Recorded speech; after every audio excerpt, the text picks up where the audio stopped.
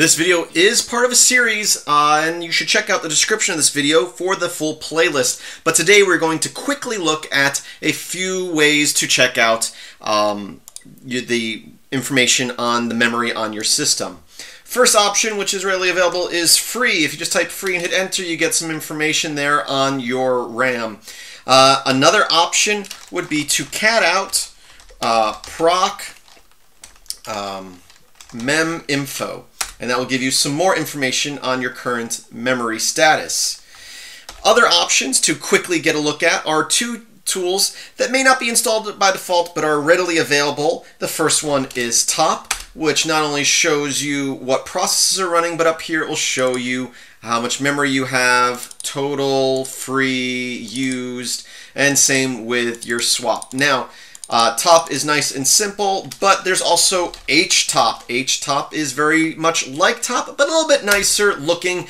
It also gives you a colored bar output here, and also tells you how much RAM is being used and is available and total, and also your swap space that's available, as well as all your processes, just like top does.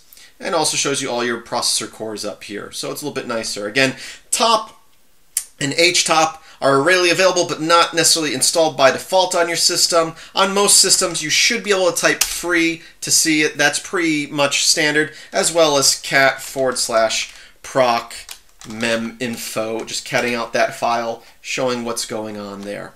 So those are four very simple, very quick tools to get a quick visual of how much memory is available and being used on your system.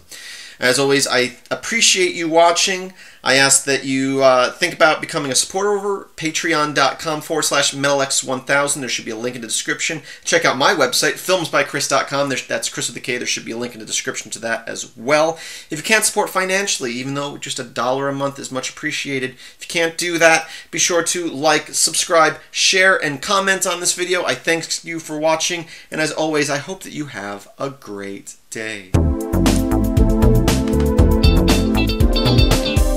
Bonus note, because I forgot to say this, I mentioned the free command, which shows you, but you can see that's a little hard to read. If you say free-m, it will tell you in megabytes the RAM you have. If you say -g, it will tell you in gigabytes. If you do it in --terabytes, it will tell you in terabytes, which is bigger than I have.